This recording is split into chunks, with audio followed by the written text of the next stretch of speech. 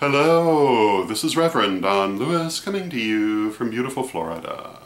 And today our question comes to us from Spellcaster 1998. And Spellcaster 1998 asks if I could do a vlog on the subject of the planes of existence.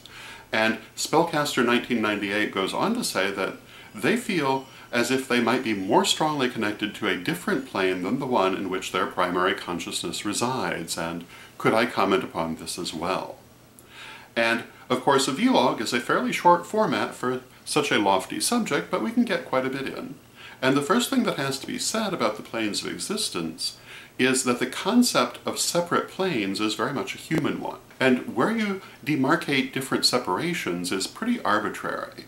They actually represent a continuum, which is generally thought of as stretching from the utmost material manifestation to the utmost spiritual manifestation, and different people demark them in different ways. The most common system is 7 planes of existence, but you'll also find as few as 3 or 4 and as many as 12 or even 19 or more. There are many different ways of looking at it, and all of these are basically human constructs on an existential reality. And I would compare it to a person's lifetime. When a person can be said to become mature, when they can be said to become middle-aged, when they can be said to become old, is a highly subjective thing, but as a society, we generally say certain years are the time of maturity, the time of middle age, the time of old age, etc. But those ages are purely arbitrary. We have put them there to help our understanding. They have nothing to do with existential reality, and the planes of existence are the same way. The planes are actually there, of course, but how you describe them is to help you to understand them, and they are actually much more fluid. Having said that, the planes as I understand them, and I must of course come from my own background, are these: the physical plane, the emotional plane, the mental plane, the astral plane, the solar plane, the monadic plane, and the divine. And again, other systems have other ways of recognizing them, but the movement from physical to spiritual is usually the gist of it. And the way that I was taught is that our point of conscious reference is generally somewhere between the mental and the astral plane for the current point of humanity and society. And the way we can tell where we are is by what we can easily perceive.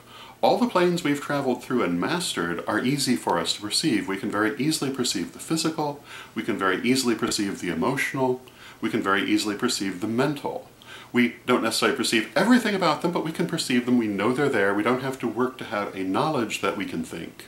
We don't have to work to have a knowledge that we can feel. These things are simply present. The planes we have not yet traveled through and mastered, we have to work to have any knowledge of. We know there's an astral plane, but you have to work to have an awareness of it and to be able to consciously interact with it. We know there's a solar plane, but again, we have to work very hard to gain access to what it has to offer, and so forth. And some people are a little bit farther along between the mental and the astral than others, and some people are a little farther into the mental plane than others, and this is only natural. We are not all in quite the same place because we are individuals, and everyone has their own journey. The entire human species is not in the same place at any one given time. And each individual is basically in their own path. Some will be a little bit more developed in one plane or another. No two will be quite alike, and you'll see this reflected in the chakra system if you study the minor chakras. Some people will have much stronger development in certain chakras than others, which has to do with their experience in traveling through the planes of existence. Now, Spellcaster 1998 references feeling more strongly attached to a different plane than the one they find their consciousness in. And is this possible? Well, it certainly is possible that you might have a very strong feeling for a plane other than your primary point of consciousness, and there's nothing wrong with that. I suspect that what Spellcaster 1998 is actually referencing is a feeling of not really being in the right place. And I don't know if that is exactly what this would be. But a lot of people have that feeling, and I tend to think it usually is because they're not quite in the right place yet. But if they keep working toward it, they will find it. But that's a different question. Getting back to the planes of existence, the journey of the soul through incarnation is a journey through these planes. And the farther you go in the planes, the more of the soul, the more of spirit, the more of deity is manifest in the physical. And ultimately the goal is not to leave the planes of existence, but rather to express spirit so perfectly in them that both the virtues of spirit and matter are fully actualized. So that's what I would have to say about the planes of existence. I hope you find it interesting, and until next time, may you blessed be.